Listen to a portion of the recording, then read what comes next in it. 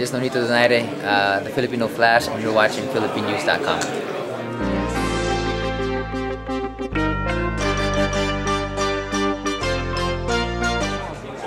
I thought that Marquez's style is so difficult for Manny, and Manny is a great fighter, but it's just Marquez's style there's like a synergism between Marquez and Manny. Marquez loves the way Manny comes at him because that plays into the way he likes to fight as a counterpuncher.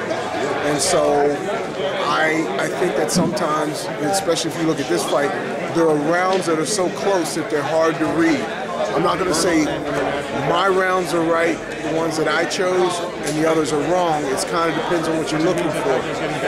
I felt like Marquez was in complete control. Marquez made Manny do what he wanted to do. When Marquez chose to fight, he chose to fight. If he didn't choose to fight, he didn't choose to fight, he boxed.